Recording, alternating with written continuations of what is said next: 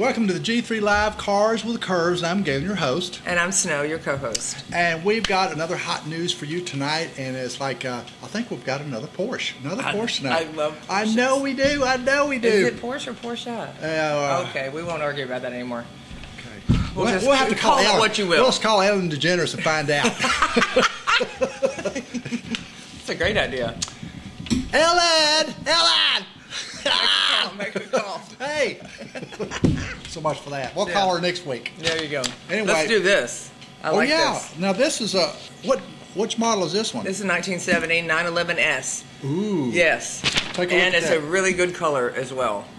Orange. I really love Like orange. an It's my favorite color. Yeah. Now why isn't your Jeep orange? Well, because it's white like snow.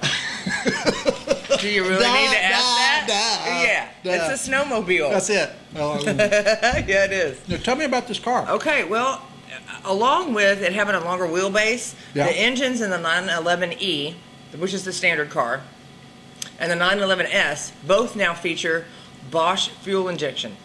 Bosch? Am I saying that right? Yeah, I think Bosch. I am. Yeah. Okay. The cheaper 911T model. Now, the T model was like a rectangle-shaped car and down. It's like straight up over the head of your person, and then down and back around. Oh, really? Oh, yeah. It's just ugly.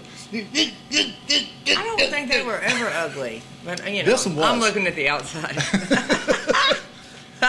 The cheaper 911T model, which replaced the 912, kept the carburetors. Oh, it did? Okay. Yeah. Cool. The engine capacity went up to 2.2 liters, and other changes enabled by moving to fuel injection also meant the new engines were more powerful than before. Now, think about this. It said 2.2-liter engines. Americans always had inches, cubic inches, like 396 cubic inches, 427 cubic inches, and it's like now America has gone away from that and gone from the UK style of measuring stuff, 2.2 liters, 5.3 liters. Right. You know, they're doing all that in liters now. instead of yeah, exactly. Yeah. Hey, that means 0 to 60 miles per hour. These cars had to be slow, real slow. It was. It's right here. Contemporary road tests show that the changes made the car faster. 0 to 60 between 6.5 and 8.4 seconds. That's slow as That is. That's slow. You slow. almost cussed. God. I did.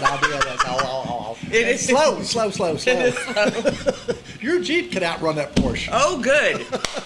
I'll That's take fuel the Porsche, injected. though. Fuel injected. Now, I do like my Jeep, though. Now, what we got here is the 1973 Carrera. Oh, nice. RSR. Based on the Carrera. Oh. At least 500 Carrera RSSs had to be sold. Yes. For the car to be legal on the track. Legal. Although it was actually so in demand that Porsche built more than 1,000 of them. I mean, Porsche was just a hot commodity of a car back then. Yeah. You know? Oh, hot. It still is. Yeah. The RSR was even more special than the RS, with a larger 2.8-liter engine that made 3,000... No, 300. 300 horsepower. Sorry, my eyesight stinks. You know what? I think we've closed the show for tonight. We're out of here.